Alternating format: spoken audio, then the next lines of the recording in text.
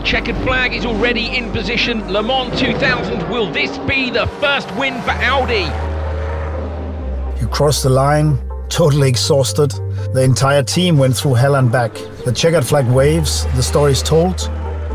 It's a wave of emotions. Le Mans was always a different beast. From race to race, it is progress you can feel. The cars advance, the teams become bigger, but in the end, it is you riding a cannonball on wheels down Gier and Mulsanne. You are fully alert 100% of the time. Always expect the unexpected, whether you are driver, engineer, mechanic, or a race official. It's a massive human effort by the team and everyone involved. And first and foremost, you want to do your team proud out there.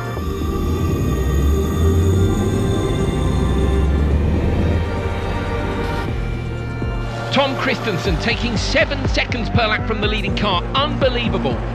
Driving at night is really like a dance.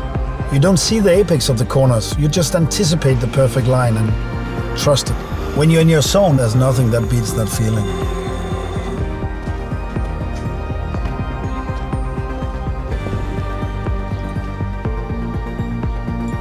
Playing it safe, that was never an Audi thing, and it surely wasn't mine.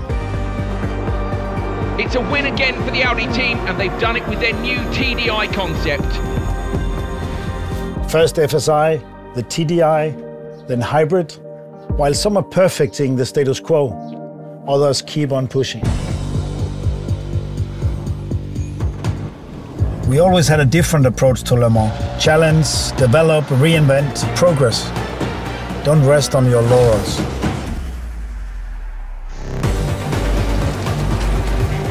From conventional to hybrid, Le Mans is an event for automotive pioneers, and pioneers they are indeed.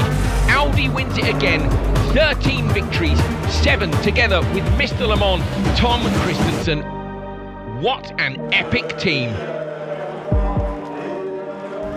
You know, I think Le Mans has a message that goes beyond racing. Be progressive, be brave, be determined. Creating the future, we should never stand still.